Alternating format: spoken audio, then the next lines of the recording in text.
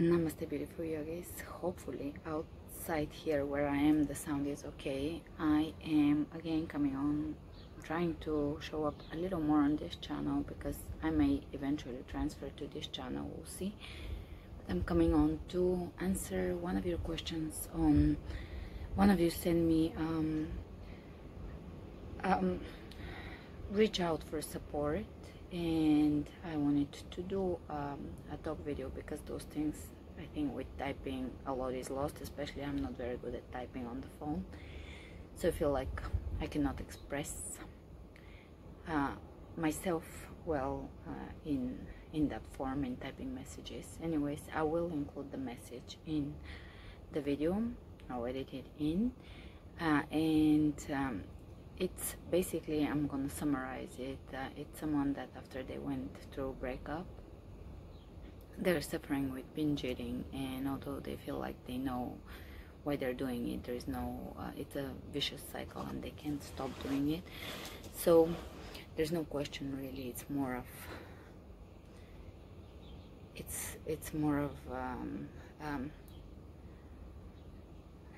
I guess wondering how to get out of that cycle, or reaching within maybe for help within by reaching without. Anyways, so I wanted to talk about it. I think that we all go through cycles of depression and sadness, and we all react in certain ways, usually unhealthy during those periods, especially when we're younger and we don't have the tools.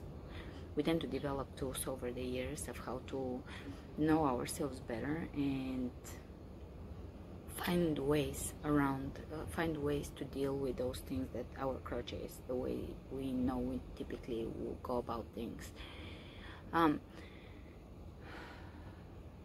think there is a practical solution to this situation, and there's also an emotional outlook on things. The emotional outlook is always stepping outside of ourselves and remembering that all these situations are temporary, that everything that matters to us is going to remain in our life in one way or another, in one shape or another, this or after this life. Love is never lost. So if we feel that we've lost something that is a temporary loss, especially when we lose parents or soulmates, we don't lose them. That is a perception that we have at the moment, and nothing is lost in the eternity of things, in the eternal when we realize that everything is eternal and the things that matter are always coming in cycles, or being in our life in one shape or another, in one energetic vibrational shape or another. So that's one perspective to look at things from. Another is that things really do change, and we're gonna get old real fast, and we're gonna forget a lot of the things that troubled us when we were young, and they won't matter. And oftentimes with eating disorders, the thing is we're trying to control part of the situation because we feel out of control, or we feel that life is scary. So again, stepping outside of the situation, out of the moment, and realizing that this whole particular segment of life will pass, will end, and we're going to be on our deathbed soon. And all of those things won't matter. The losses, the shortcomings, the failures, the resentments, the grudges, even the successes, the ambitions, none of this will matter, but the peace in our heart and how connected we are to God will matter. I usually don't talk about God in those terms. I understand it as the divine and often refer to it as the divine, but however you want to call it, we have to really nourish that connection, which is usually within ourselves. I usually can tap into that feeling of divinity in the quiet moments, in nature, or even when I just am by myself. Usually nature really sparks up that feeling, but it is within us at all times, within our own self, because we are part of nature. We are nature ourselves. As far as on a practical level, binging is simply that, restriction, and then the body wants what it wants. So on a practical level, you can really help binging by just eating enough, and ultimately you lose weight from that rather than gain. Eating a lot would lead to losing weight, but consistently. And there is one thing, I haven't done it, although I did as a teenager, also did binging, meaning that if I ever had imbalance, would be eating too much at times in life when I'm depressed. And because food is medication, it makes you not feel. When you eat a little too much, you're full and you don't feel a lot, right? It's kind of like numbing the rest of your feelings. So it is a form of medication, but the way to stop it is to just eat. And it's easier said than done, of course, when someone is going through troubles and pain and heartache. But look into something that came across my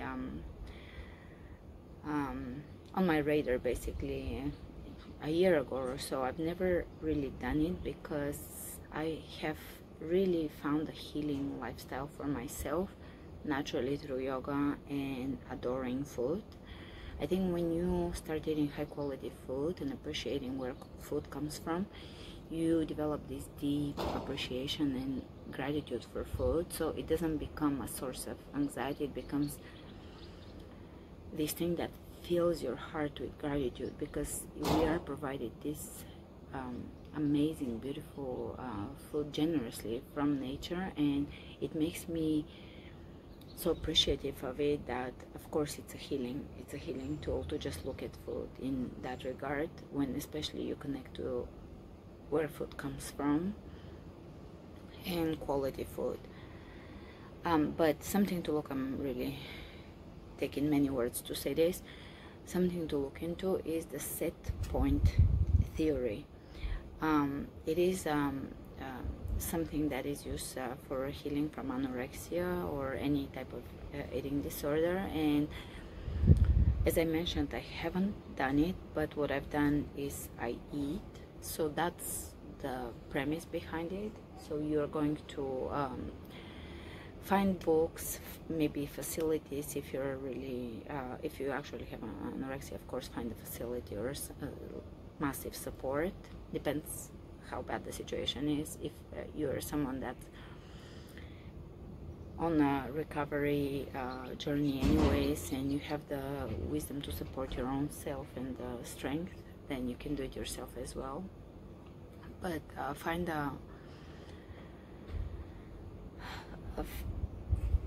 find the books and the videos and the support that explains. I think I'm gonna have to come back because of the AC, but find the books that explain the set point theory. Okay, so I'm back, and I'm whispering because everybody is sleeping, but I'm awake, and I'm just sitting, drinking coffee and looking at the sea, and just enjoying the early morning hours. So back to what I was saying. I hope the sound is okay. The set point theory, really look into the set point theory, because to me it makes perfect sense as far as healing goes. Because what happens is, through a cycle of restriction and cutting calories down, the body wants what it wants.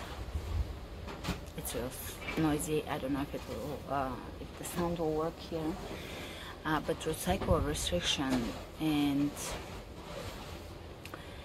constantly trying to eat less and look a certain way, we mess with our metabolism, of course, and we damage the metabolism temporarily. It's all fixable, and it creates, because the body wants a certain amount of calories every single day, it creates a cycle of binging, because you have to catch up for the missing calories, plus the mental aspect of always feeling that you're starving. As far as improving your digestion, that could be triggering for some of you, but there is things that I have had to do in order to have really good digestion. It's really noisy. And one of them was intermittent fasting. There has to be a period in which you do have to have empty stomach and get hungry in order for your food to actually taste good and for you to really build up strong digestive juices. They're preparing the apartments for new people probably. That's a lady that has family in Los Angeles, so we're talking about it, and she's helping her with the maintenance of this place. Hopefully this sound will work, but set point theory basically is, I'll just summarize it for you. I'm not an expert on it, I'm just kind of sharing and opening you up to it in case you've never heard of it. Set point theory is basically you're gonna eat until satiation for as long as you need to, and at first if you feel coming from anorexia, which is a long period of restriction, you are going to probably eat a lot of calories, a natural amount for a long time, and slowly that will taper off because you're never gonna restrict, you're not gonna over exercise, just a little bit to maintain muscles but not to burn calories. A little bit to feel good, to stretch maybe, but nothing intense, and nothing of the mentality of anorexia where you're doing stuff to be skinny. And I don't know, that could be completely off subject for the person I'm responding to, but I'm just kind of eating disorders, anorexia, losing weight, that whole thing. Putting it in one video so that we open up that conversation. We all have suffered with some forms of anxiety and restricting about food, because we live in a time when food is far too available, far too low quality, far too high in calories because it's far too processed, and we have all eaten processed bad food, and that's basically not good for our body. We can get far too many calories, mess up our hormones, easy calories, and we naturally could be sedentary because again the lifestyle is not ideal nowadays. So we all have fallen in certain cycles through our, especially teenage years, I'm sure, because in my teenage years I myself was not active at all. I was sitting all day studying and not knowing what to eat, so I did not feel healthy back then, and I had to transition, and it's been a long transition for me because now I'm 40 and that was when I was 16. It's been years of transitioning, developing a healthier relationship with myself, healing, fulfilling my needs in a healthy way, and all of that, searching and looking for balance. And one thing is that through my early 20s, I felt like achieving balance, achieving discipline are so important, and now I always tend to meditate on the next 20 years. So I'm meditating on my 60-year-old self, and I'm realizing that being disciplined, first of all, I achieved it when I stopped striving. Now I feel like I'm more productive than I ever was able to for my personality type, because I'm not a disciplined, routine-oriented person. I'm just a person that flows, and that can be challenging in our world where productivity is very highly regarded. But then I am realizing that none of those things will matter over time. It will not be of utter importance how productive I was. It will matter how much I felt God, or felt the divine, or felt that inner spark, inner connection to divinity, to the universe, to a higher consciousness. That is what ultimately gonna matter. Yeah, being productive helps with the journey and less suffering, because ultimately we are more in tune with the external side of life. But again, as I'm saying, don't value yourself on the things that society tends us to make us feel are important, because ultimately they're not.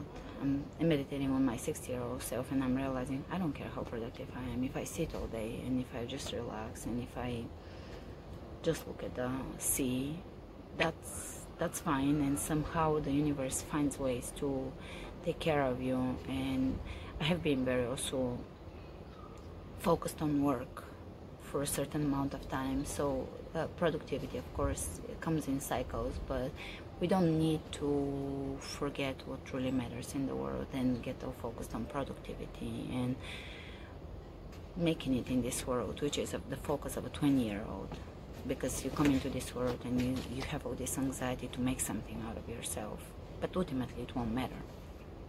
What would matter is your consciousness.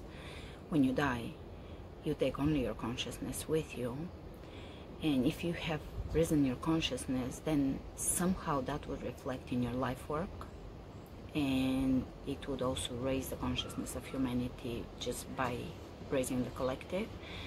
So that would be your highest value to society, not how much you produced physically. Physically it would come also, I think, because for me it has come as a side effect of working internally, and I'm off subject, but probably not, because a lot of our anxieties are probably stemming from that, from trying to become someone, which is the first part of life, and then the second part would be trying to undo that, trying to undo the ego, developing a strong ego, undoing the strong ego, so we can die peacefully and let go with ease, so we can move on. I'm losing my voice because I'm trying to talk far too quietly and there's so much noise. So alright, this is just a meditation and things I've been thinking about. I remember when I was 20, I was already 27, I started feeling old and feeling like I'm 40. So now that I'm 40, I'm already meditating on 60, so I'm always kind of a little ahead of myself, but that's, I guess, how my mind works. And I'm starting to see how much I don't care about anything anymore, or the things that are valued in society are so meaningless. And even though I don't care, doesn't mean I won't do it. I'll still do it, but I'm not attached to it, or I don't place an immense value on it. I don't feel like that's defining for me. It's just something that you do as a part of your journey, your path. And back to the set point theory, so I can finish this video. This is just kind of like hanging out, drinking my chicory coffee with you meditation type of video. Made this beautiful chicory coffee with rose hips and barley. It's all the Russian stores here have the best chicory coffee, so look in the Russian stores anywhere you're at. And sorry about my voice. So the set point theory, you're just going to eat for a long time. It could be, depends on how long you're binge eating or anorexia has been going on. If it's been going on for 2-3 years, then your recovery will be proportional to that. If you've had it for 1 year, if you've had it for 15 years, so the set point theory, you will gain some weight on the way to recovery, because you're gonna fill up your bones and endocrine system and everything with the nutrients that you're lacking, and also mentally it would be liberating. The only thing that you have to get used to it is the weight gain, but also the vision that it will come off when you've leveled your system. The only thing I would say is not all of them talk about whole foods, because they don't want any type of restriction, since a lot of the people are coming from restrictive behavior. Of course, I would recommend whole foods, because processed foods are not part of our they have not been natural to our biology, so they would naturally throw us off. And I think part of a lot of the anorexia and eating disorders are that we are bombarded with unnatural foods, and on some level we understand it, we feel it, and we start to restrict. So I would say whole foods, mostly plant foods.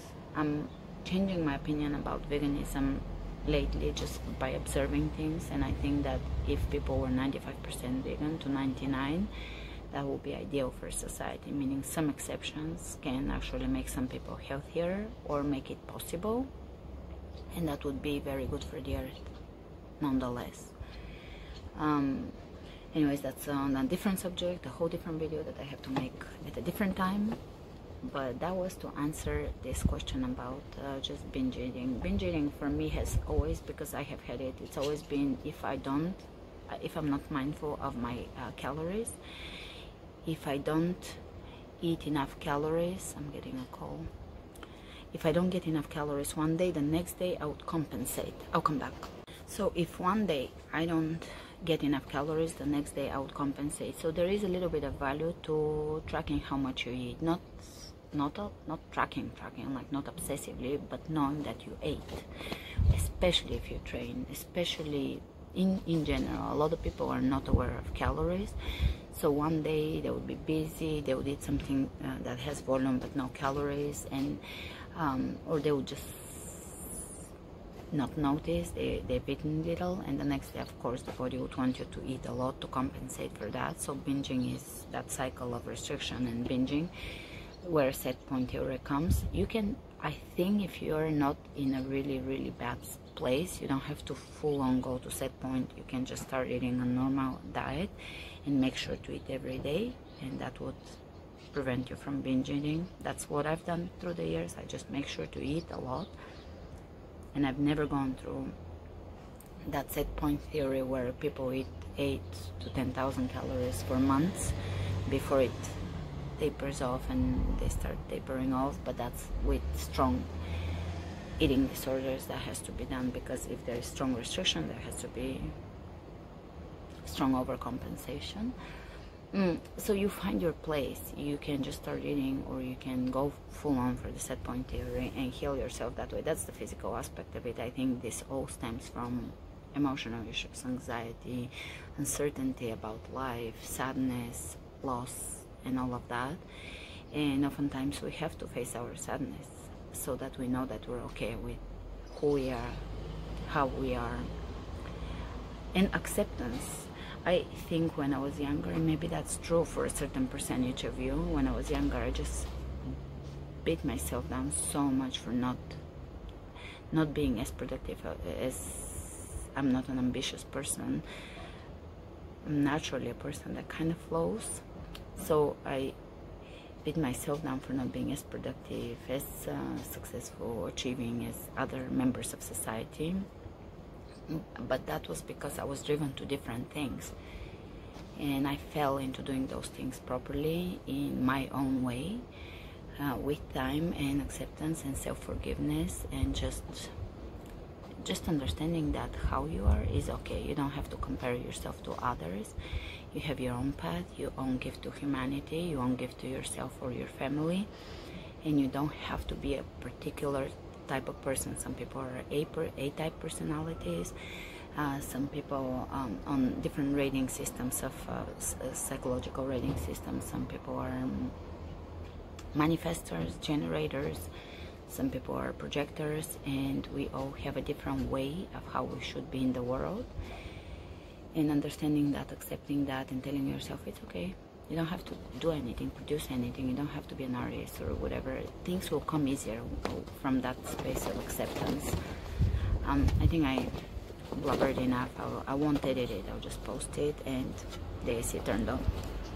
So love you all. You have my support. Thank you for messaging me and asking me for support. It's an honor. I don't know if I can help, but at least I can send you my love. Namaste.